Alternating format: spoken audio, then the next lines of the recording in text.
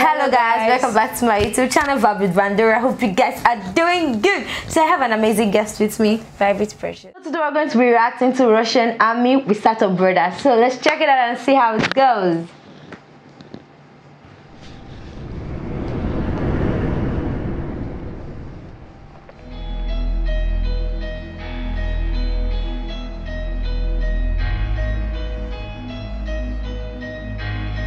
Во время войны нельзя говорить плохо о своих. Никогда. Даже если они не правы. Как бы даже там, если твоя сторона не права во время войны, ты не должен говорить о ней плохо. Мне кажется, это очень такой простой принцип. Он очень старый, очень примитивный, но это так. Когда ничего не угрожает, когда война кончилась, тогда да, тогда можно говорить. Вот это было не так, и это было не так. И давайте постараемся, чтобы в будущем этого не было.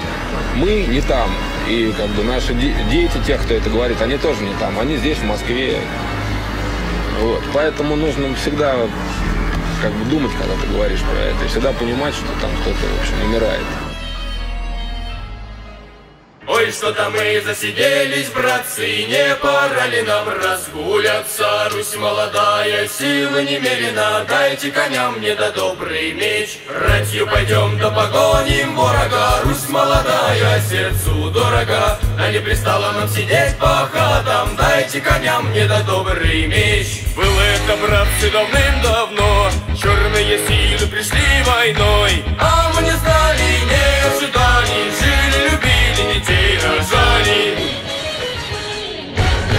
Их 40 тысяч сороков, Руси не видала таких врагов, а мы не знали, не ожидали, жили, любили, детей рожали. И полыхнули летели мотокаты, бабы плачут, да малые ребята, а мужики все брат за брата вышли за родину воевать.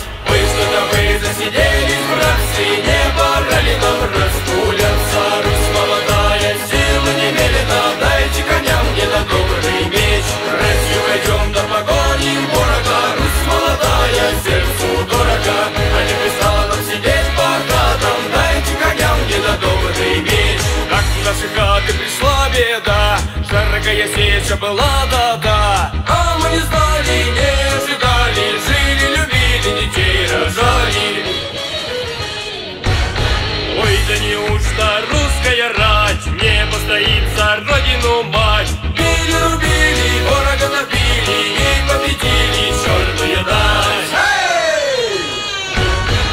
И засияло небо голубое, полная чаша мира до покоя, а кто пожалует к нам с войною?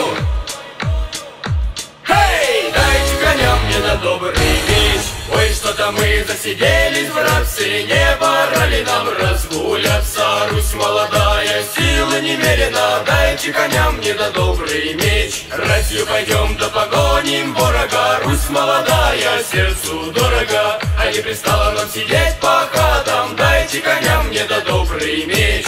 Эй!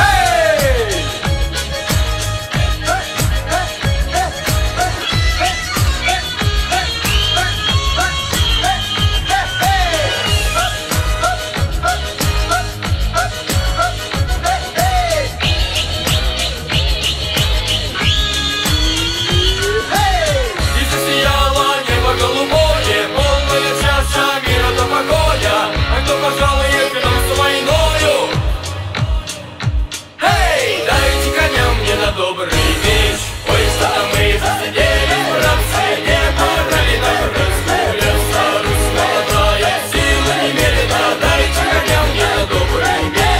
Ратью пойдем да погоним ворога, Русь молодая, сердцу дорога. А не пристало нам сидеть по хатам, дайте коням мне на добрый меч.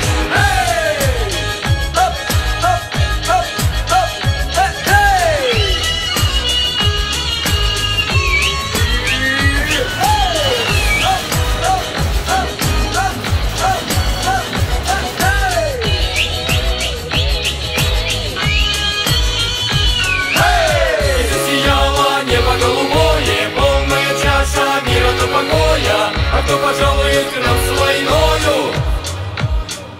Эй, дайте коням мне на добрый меч.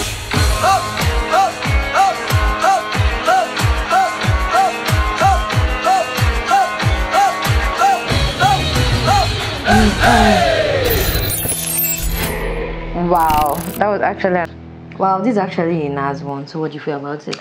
Actually, I feel this video is just demonstrating how the soldiers training is all about, like how, you know, they shoot guns, you know, workouts, train themselves and every other thing. Like, I just feel that's what this video is trying to show us. And you know, they're really doing a very amazing job, you know, trying to protect us.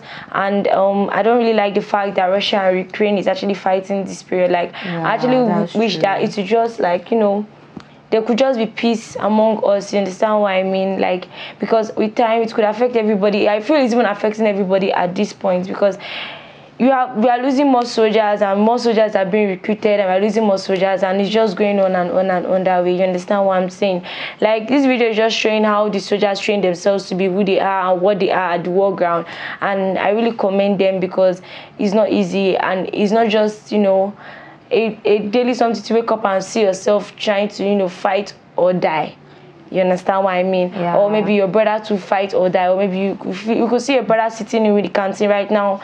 You could like go next day and like, oh, he already died and stuff like that. Like, you all know that you guys just have 50-50 chance of, you know, exactly. They go through a lot emotionally, but they don't show it out. But they don't show it. Like, exactly. you guys are doing a great job out there. Like, kudos to you guys. It's actually not easy, you know.